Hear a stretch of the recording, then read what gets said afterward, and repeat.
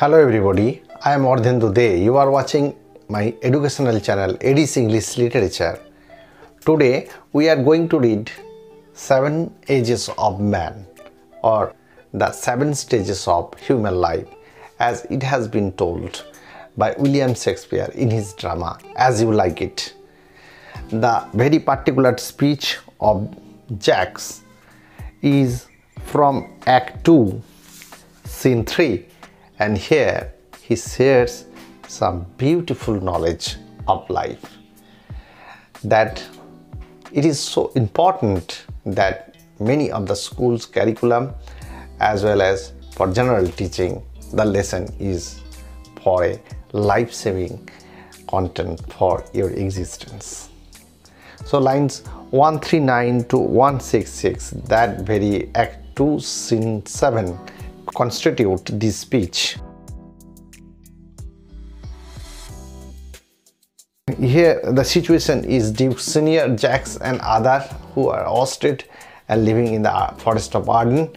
They are making some feast, and melancholic Jaques quotes this line: "All the world's a stage, and all the men and women merely players.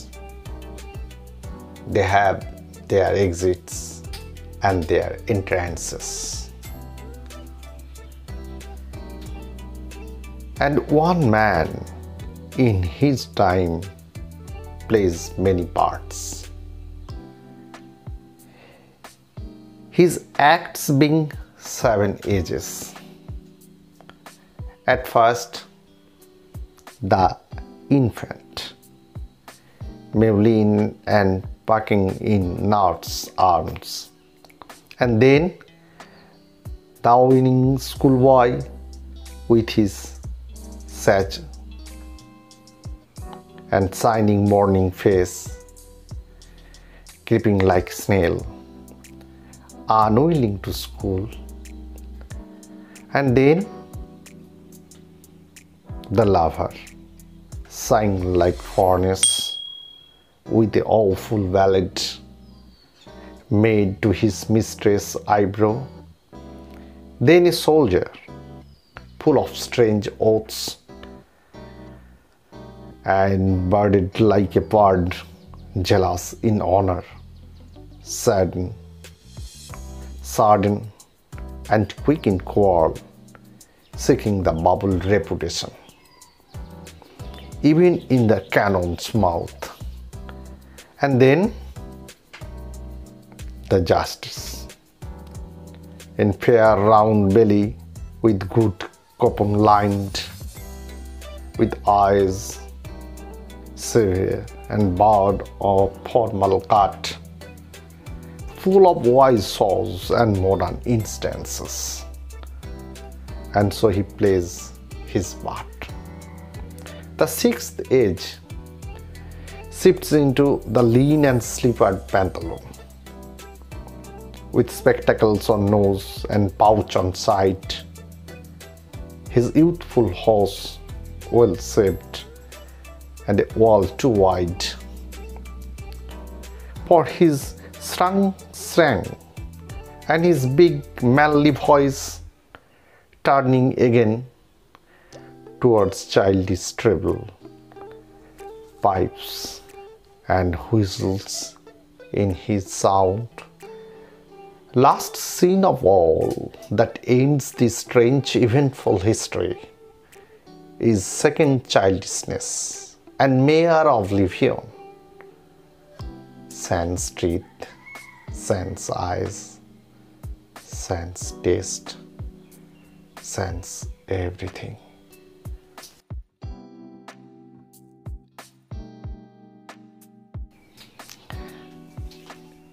The philosophic lines of Jaques is of deepest sense. In the truest philosophy, it is nothing such monotonous, but it is all hearty, never harmonizing. A noble, vivid aim clearly and definitely is acknowledged here, and the spectator who sees this drama is spellbound with the words. In comedy, in kaleidoscopic glimpses, sometimes it flings a slice of life before us and it walks out for righteousness. Shakespeare's As You Like It is much a model piece where such truism is abundant. Here Jaques and Tuscan, two are the visionary judges of human desires and destiny. The quoted passage that I have just told and shared with you can be seen in this perception that it is a fact of life, a lesson of life. The 7 Ages of Man is one of the most famous passages in all of the Shakespeare and is spoken by melancholic Jaques.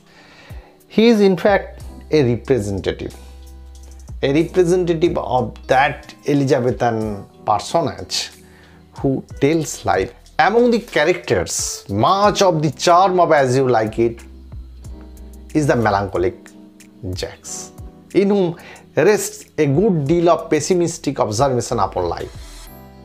Witticism and rhetoric fly fast and furious in this poetic scene from dramatist William Shakespeare. It is often included in anthologies as a separate poem, demonstrating the remarkable power and beauty of Shakespearean words. However, it is cynical and pessimistic in its metaphorical message, making the world a stage, life to a playground or a play, and human beings the mere actors in the gloomy drama of life. Each man, it says, goes through life playing different parts, popularly known as the 7 parts of life or 7 ages of man. What are they? Infancy, schoolboy, lover, soldier, justice, pantaloon worn aged man, and ends up old and toothless childhood.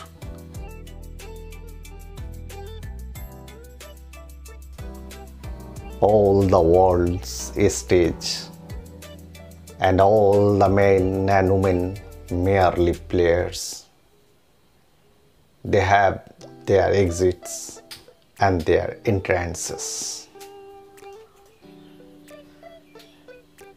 And one man in his time plays many parts, his acts being 7 ages. At first, the infant, mewling and pucking in nurse's arms. Here in this quoted phrase, Jaques compares the world as a stage and we the inhabitants as stage actors. Through the beautiful theatrical metaphor here, Jaques represents us as a personage of theatre. We the players come on the stage. This stage is of course the earth in our infancy, and exit as an old man dead. The transition of every man from infancy to old man passes through 7 stages, and the first of these stages is infancy. Infancy, the period from birth to about few years of age, is an important time, characterized by physical and emotional growth and development. According to Shakespeare, every man in his or her infancy, mewling and puking in the nurse's arm, the time of shaky performances with the support of few other actors of this world, be it parents, nurses or servants. So the first is the infancy that we lead our character ahead.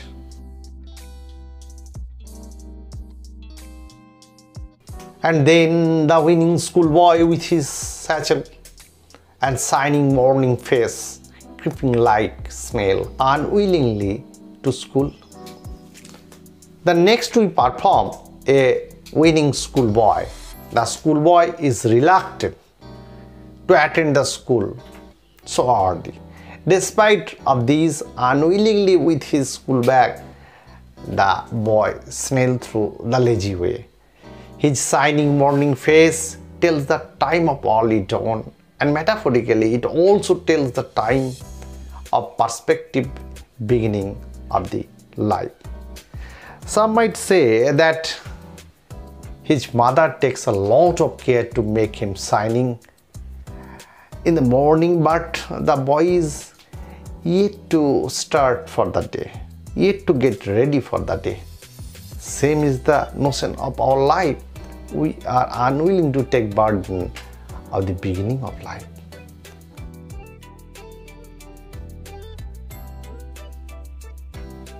And then the lover, sighing like furnace with awful ballad made to his mistress' eyebrow. With the passing adolescence, he then falls in love. The lover's character is full of stormy emotions and fanciful desires. Tempered by infinite passion of love, he tunes himself with the awful ballad made to his mistress' eyebrow. This strange feat of passions of love, makes him a worthy, lovable character forever. We, in our lifetime, remember or commemorate the day of being a lover. For our lifetime, love days are forever shining and bright.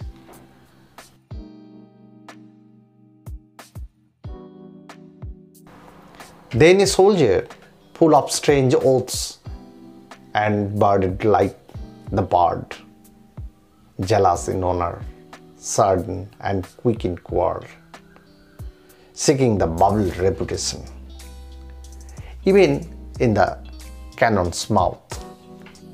The composition of the fourth stage of human life often reflects the boastful attitude towards the civilizations and society they represent. More importance was attached to ego than to judgment. The man is the soldier, or the man or every man of that age is a soldier. Always run for the reputation despite of knowing them as bubbles, worthless. His strange oaths, his look of facial hair like a bird, jealous in honor and sudden and quick in quarrel, everywhere and everything there he makes, there and those things makes him a unique character. But to throw him before the cannon's mouth or imminent danger is never to be appreciated. But these things do happen, and these things we do repeatedly at this age.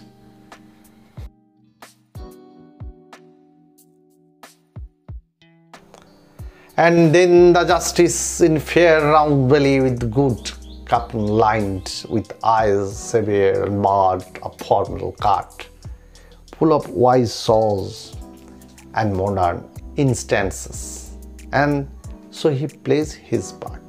In fair round belly with good tasty food and with eyes penetrating and barred a formal cut, full of wise saws and modern instances, man acts his fifth part as a judge.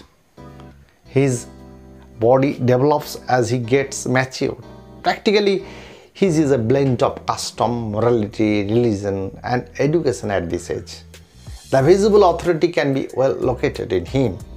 Here he acts like the ruler or chief, the chief of the family, of course. The ultimate authority is to pass a judgment on any aspects of life, and he like to pass the order for the next prosperity or the next generation in front of him.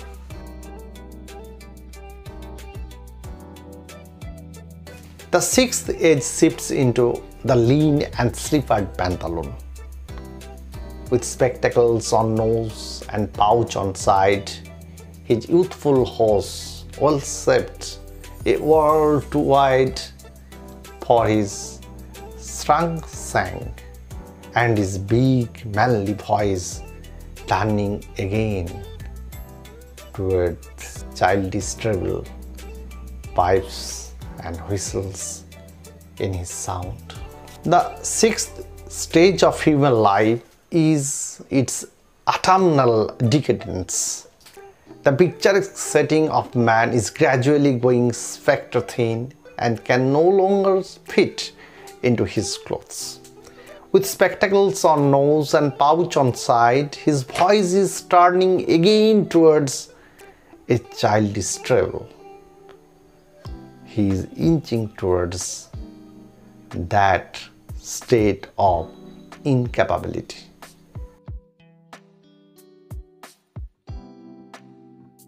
Last scene of all that ends this strange eventful history in second childishness and mere oblivion. Sans teeth, sans eyes, sans taste, sans everything. The last stop of human life is his old age, his second childishness. Strange eventful history of man comes to an end. He is so old that his memory does not function properly. He forgets things as like that of a child. Here again he loses teeth. So without teeth, without eyesight, without taste, without everything, he waits for a perpetual rest, for the final retreat of death.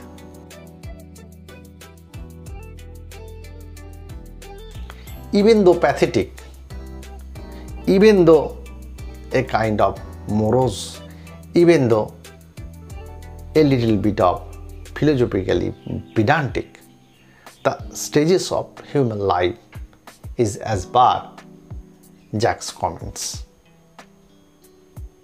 We all have come to this earth to act accordingly with the whims, with the puzzles of our existence called life, and which is less controlled by ours rather than physicality of us, spirituality of us, even the ethics of our understanding is all controlled by we the human being and our heavenly design.